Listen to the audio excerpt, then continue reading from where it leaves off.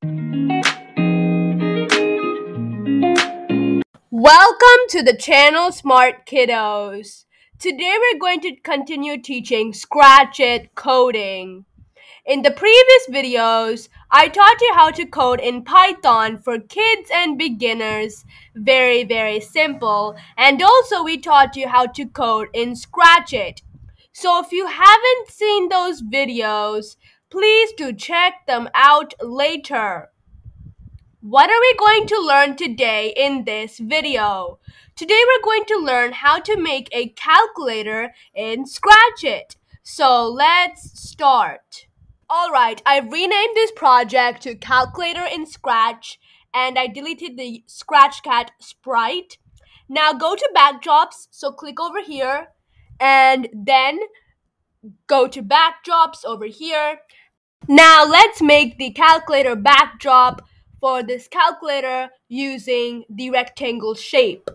Okay, so I created the calculator backdrop. Now let's do the code. Alright, let's go to code. And what I'm going to do is I'm going to drag a when-clicked block. Alright, so I'm going to create a variable. So let's go to variable section and click on make a variable. And I'm going to make this answer.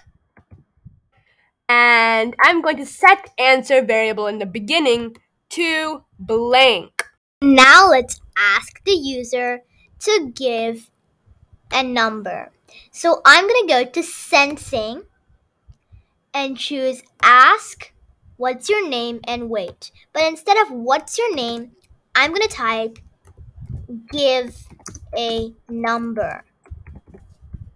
Now let us create our number variables. I'm going to go to variable and create one called number 1 and number 2. Now we're going to drag this block set and we're going to change this to number 1.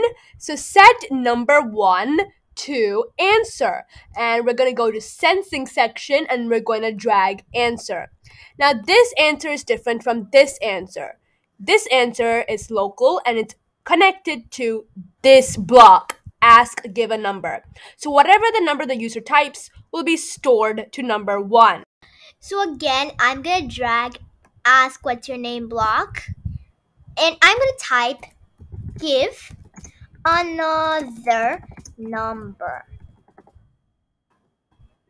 And then again, I'm going to go to variables and drag the set block and change this to number 2. And I'm going to again set it to answer. So this basically answer is connected to this and number 2 will store the number given over here by the user. Lastly, let's create a broadcast. I'm going to go to events and drag the broadcast block. And our message is going to be do the math. Now let's create 4 sprites for our calculator. Addition, subtraction, multiplication, and division buttons. So I created the buttons and renamed them as the following. Now let's create the code.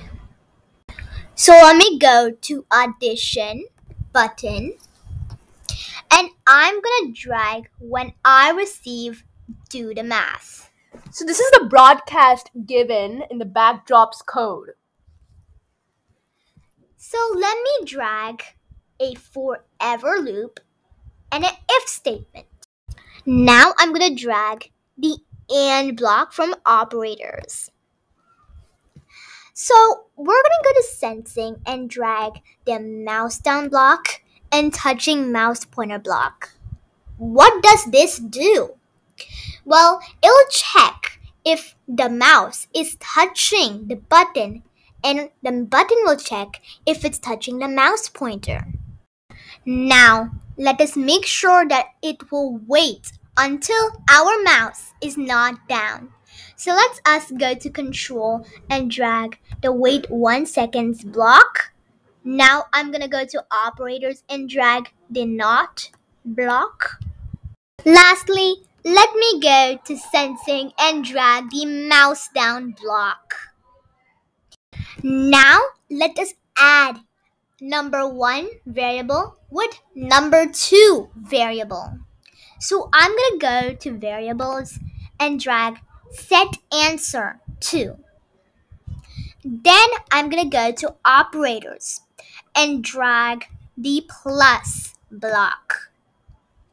I'm again gonna go to variables and drag the number 1 variable block and the number 2 variable block.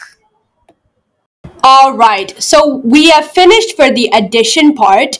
Now for multiply, it's the same code except here we're using the multiplication sign for the operators. For subtract, make sure to drag the subtract operator, and for divide, it's the same code also, and make sure to drag the division operator. So everything's the same, just a few changes. Now I've made another button called clear, and let's do the code for that. Now suppose the user wants to clear everything, so clear all the numbers. Well, here's the code for that. First, drag when sprite is clicked for the clear button, and then you're going to go to variables and you're going to drag this block. Set answer to 0. So the answer, which is given by the calculator, should be reset to 0. Okay, so here are some things to do as well. Now in the beginning, the add, multiply, subtract, divide button should not show, right? The only thing that should show is the numbers entered by the user. So what we're going to do is for each button, make sure to drag when clicked hide, and when they receive the broadcast, make sure to show them. So it's the same thing for this button, and this button as well. Okay, also do this. So drag this code when clicked, set number 1 to 0, set number 2 to 0. So in the beginning, these two variables will only store the value 0 before the user types any value. So do this code for add button, multiply button, subtract button, and divide button as well. Last but not least, we drag the 3 variables inside this rectangle. Okay, so let's test this out. I'm gonna click on the green flag. So let me give the number 7. Let me give the number 9. So now I can add the 2 numbers, multiply the 2 numbers, subtract the 2 numbers, and divide the 2 numbers. And then I can clear. Well, I hope you guys enjoyed this video. Please like, share, and subscribe, and don't forget to hit the notification bell. Bye!